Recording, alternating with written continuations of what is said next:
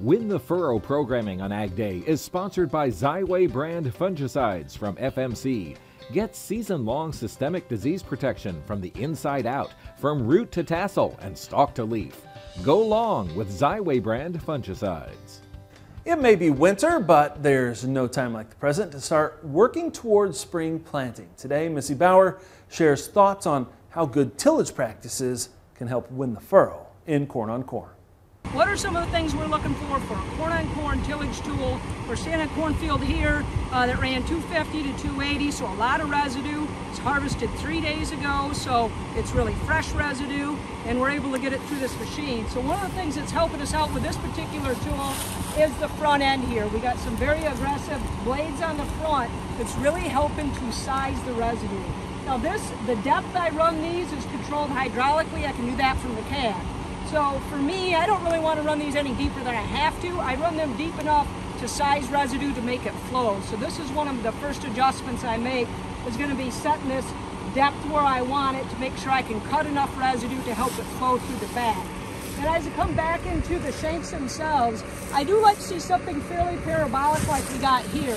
So if we have more of a straight shank, it's going to have a tendency to not flow the residue as well. So if I'm running in bean stubble all the time, I can take a little bit straighter of a shank and be just fine. But into this corn residue, especially a high yield residue, we'll have a tendency to do a lot better job with more of a parabolic like we have here.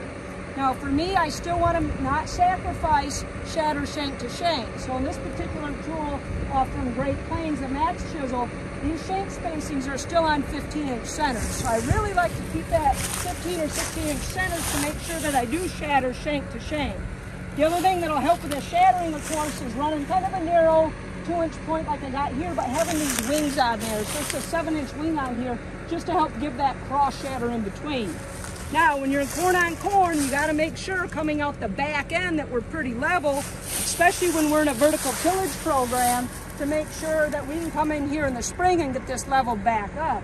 So I like to make sure my primary tillage tool for corn on corn has some leveling devices on the back. So this particular tool has these paddles here that do the initial leveling. And then the last thing on here is actually this roller. This roller is controlled with hydraulic pressure, so I'm actually running constant down pressure with hydraulics on this roller. And you can see behind me then, it's a pretty smooth surface coming out of a corn on corn situation here.